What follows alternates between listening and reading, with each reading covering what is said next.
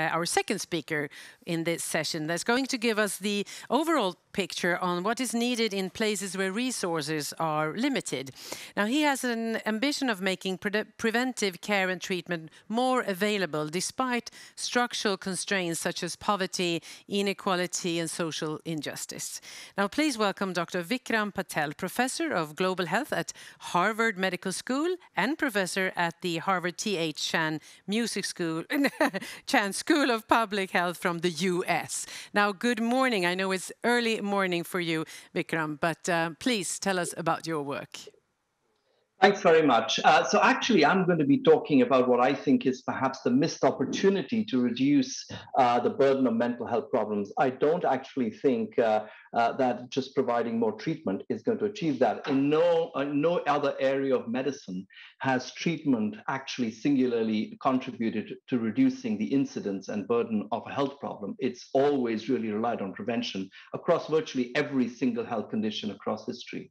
And so what I really want to focus on is thinking about what are the most promising targets for prevention in the mental health sector by focusing on the science of early life development and how that can translate into opportunities for prevention in all populations.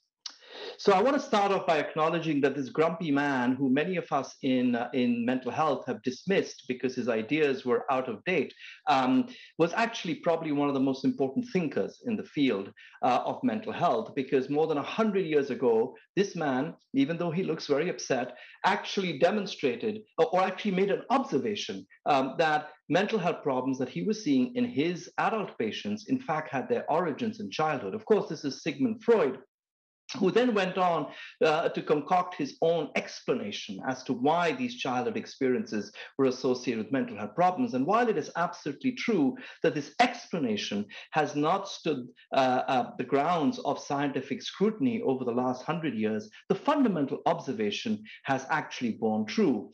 So much so that today it is no longer questioned that adversities in early childhood are profoundly associated with poor mental health and indeed poor physical health across the life course, that there is a dose-response relationship between adversities, and this has been demonstrated in every single culture and context in which this question has been asked. Today, it's widely acknowledged that preventing adverse childhood experiences would prevent a very large number of mental health and other behavioral health conditions. Of course, when we think of adversities, we often think of extreme events, such as the ones shown on this particular slide, which we think might affect only a small minority of children and would not explain the population burden of mental health problems. However, in fact, we now know that the most common adversity is economic difficulties, growing up in a household that is relatively or absolutely poor. And in this regard, every country in the world has inequities in terms of income distribution or access to material resources that enable their parents to provide nurturing environments for very young children. And you can also see a bunch of other adverse childhood experiences. And I'm pretty sure in Scandinavia too, you would find that these rates are actually pretty high. Of course, in developing countries, the adversities can be more extreme and can also go from not just psychosocial, but also biological, such as, for example, malnutrition and air pollution, which has been more recently shown to be a very important contributor to poor child development and mental health. What's the mechanism? Well, certainly it isn't the psychoanalytical mechanism that Freud postulated.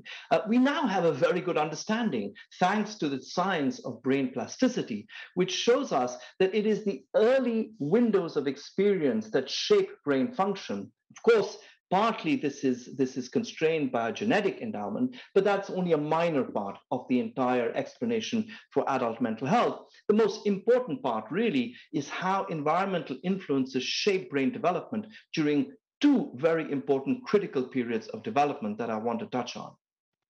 The first is in the very early years of life, the first 3 to 5 years of life, when we now know that neglect has a double whammy on the developing brain through two different mechanisms.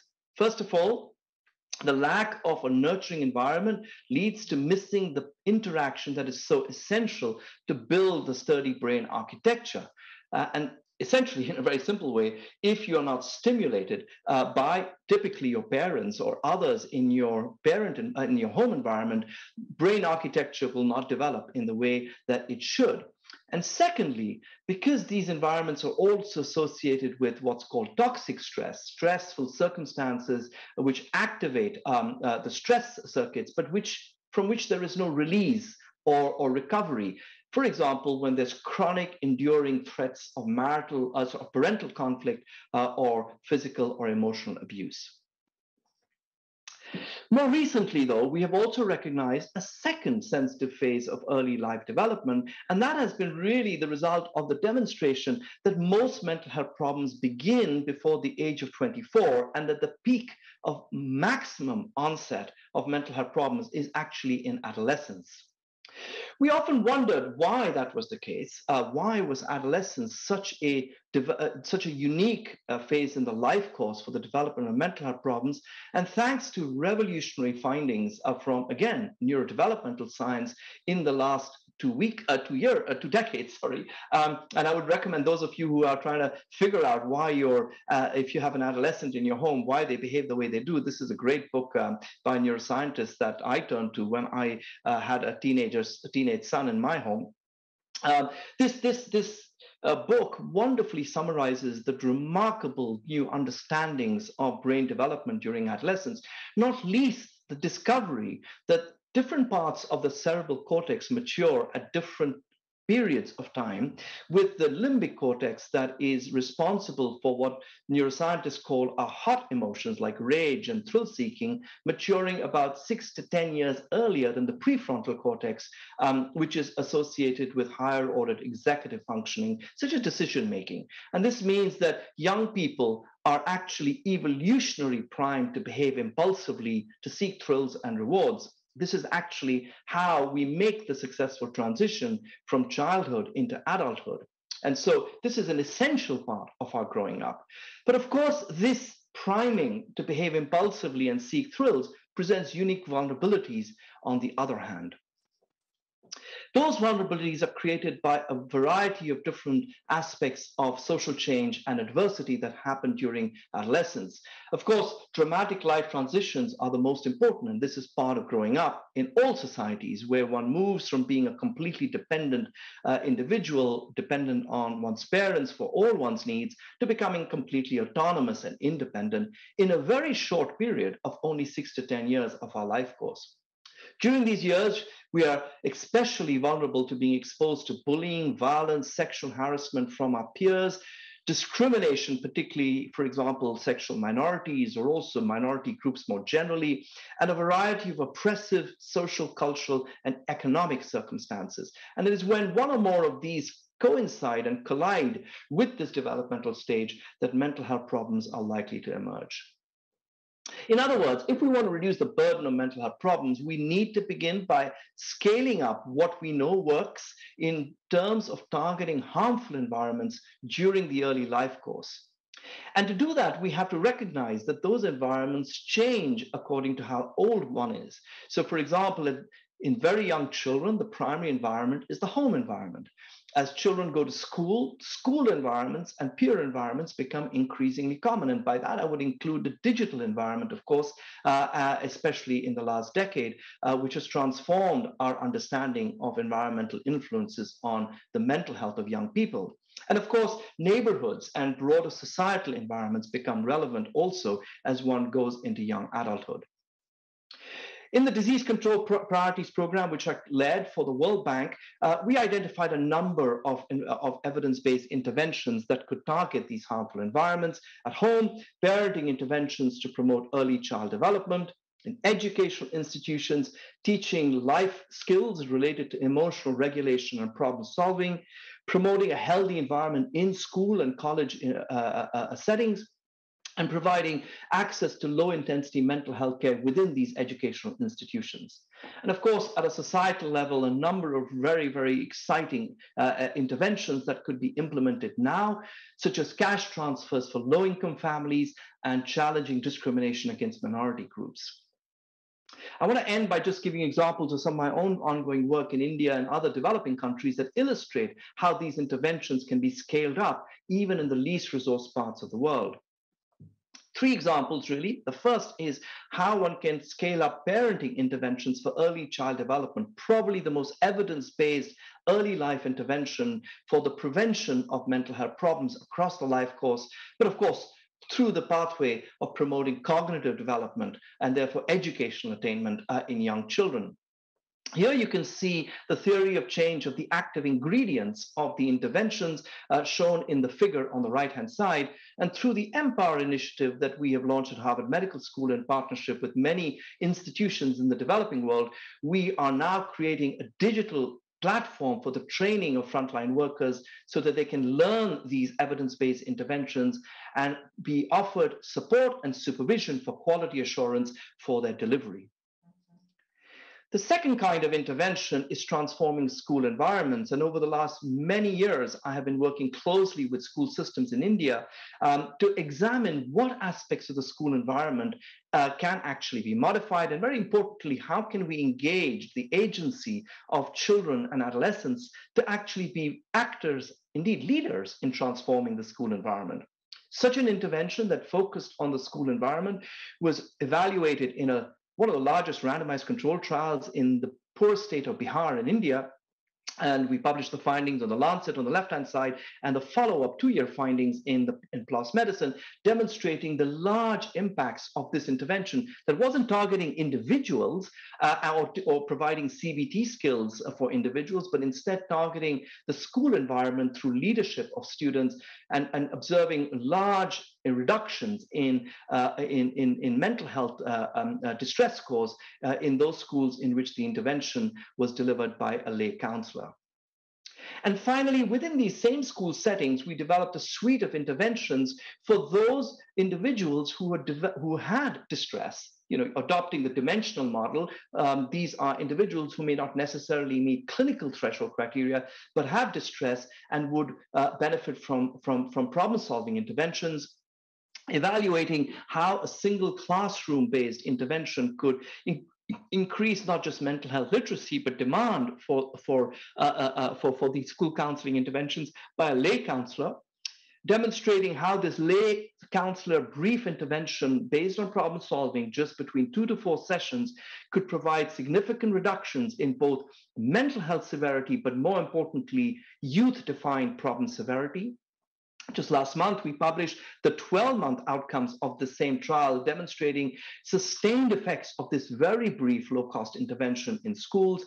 And more recently, we have adapted the intervention so that it can be delivered to all students through an app-based delivery in school settings.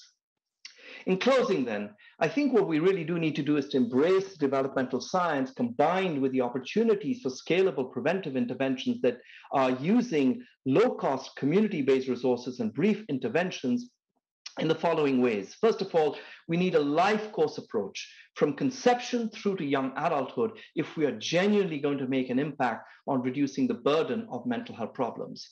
Secondly, this must be an equity-focused approach because we know through a large body of evidence that the disadvantages that are associated with poor mental health are disproportionately distributed in the population. We need diverse community-based platforms for the delivery of interventions targeting these determinants, but I'd like to also add, including interventions that are focused on early intervention for young people who are developing the early signs of psychological distress, and again, embracing the dimensional model.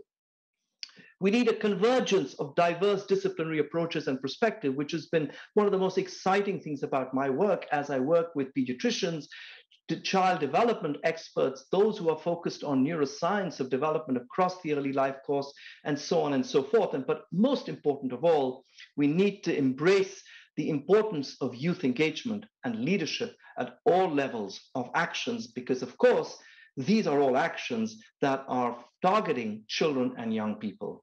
And as the old slogan goes for mental health, and I'd apply that for young people, nothing about us without us. Thank you very much. Hinner med nu? Thank you.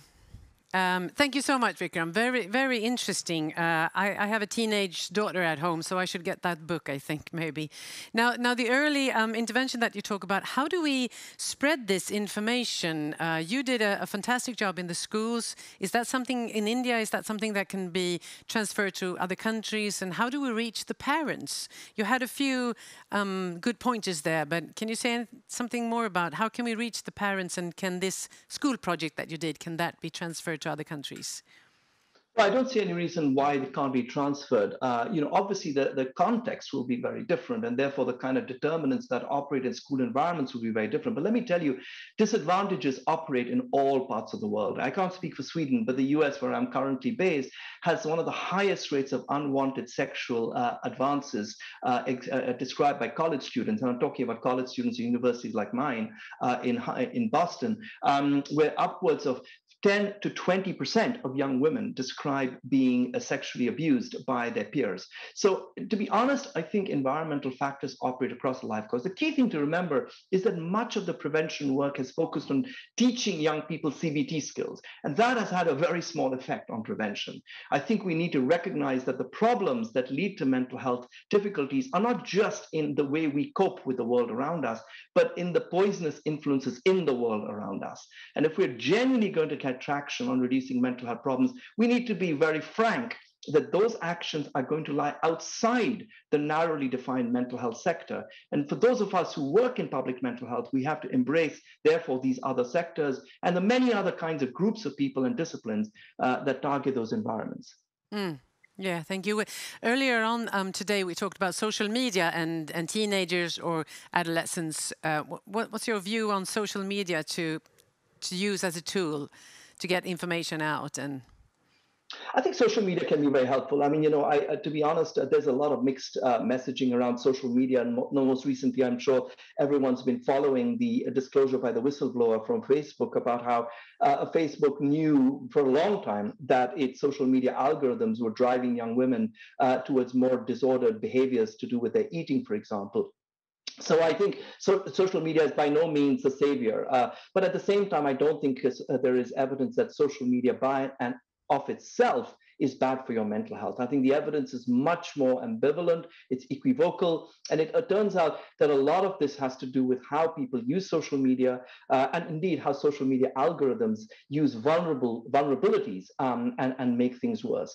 And I think therefore we need, first of all, to think of social media both as an opportunity and a threat, and figure out ways societally, because social media isn't going to reform itself as long as there's a profit motive, how we can actually make sure that social media does more good than harm to young people's mental health. Thank you so much. And